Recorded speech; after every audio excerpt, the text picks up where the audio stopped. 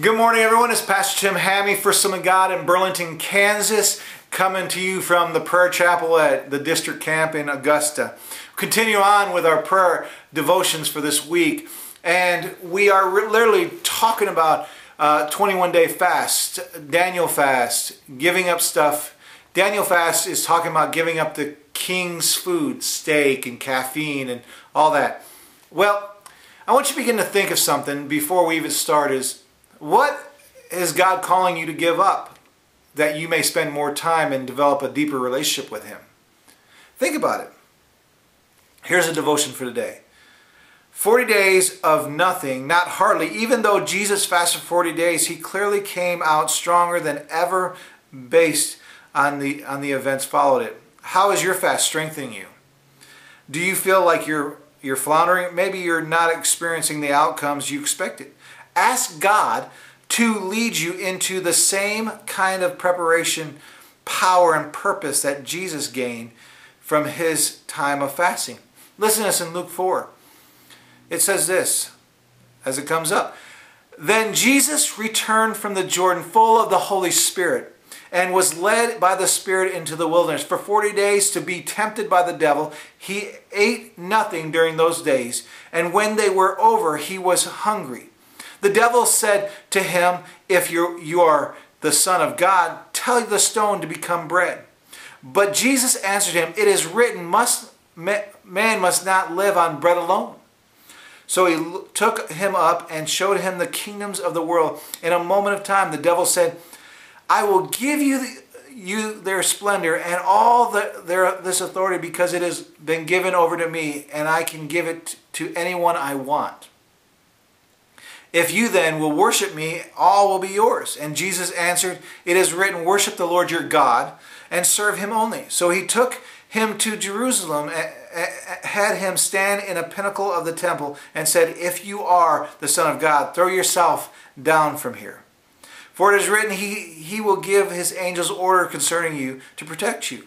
And they will support you with their hands, so that you will not strike your foot against a stone. And Jesus answered, it is said, do not test the Lord your God.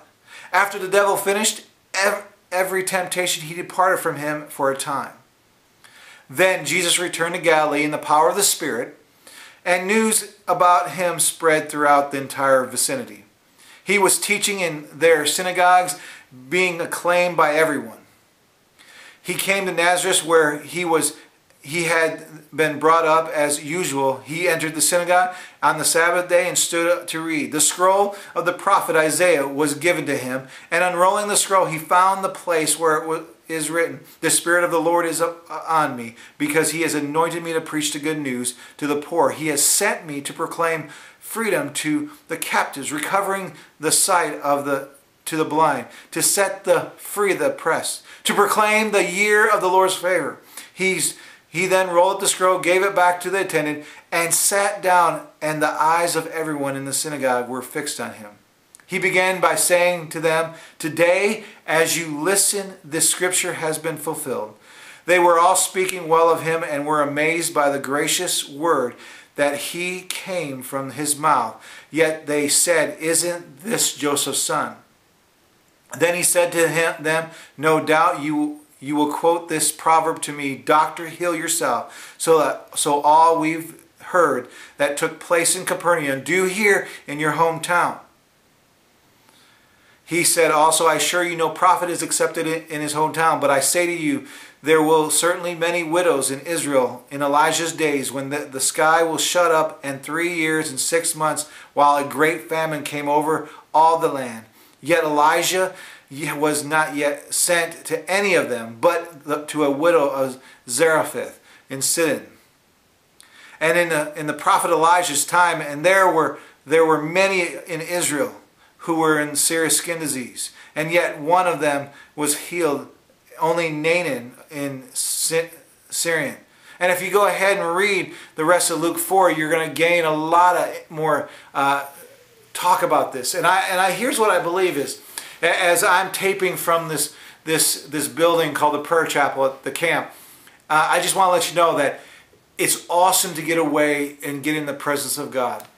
And this is a practice that I've been doing for quite some time, that every year during the week of prayer at my church, I'm blessed to get away for a couple days, and God has always given me a place to go where I can have that closeness, that deepness with the Lord as I get away and pray and fast. And God always shows up. So let me pray for you. Lord, I thank you so much. I pray that you bless every single person. I pray that you give them a great day, encourage their hearts, and Lord God, give them the opportunity to share the gospel with somebody today. In your name, amen. God bless you. We'll see you tomorrow.